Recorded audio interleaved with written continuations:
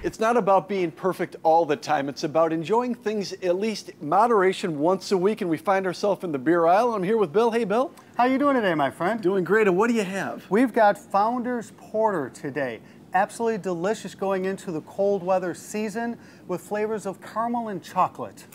That sounds delicious. Now, what would I have that flavor with? I would recommend chili, short ribs, even chocolate cake if you want to go that route. It works with an entree, it works with dessert all at the same time.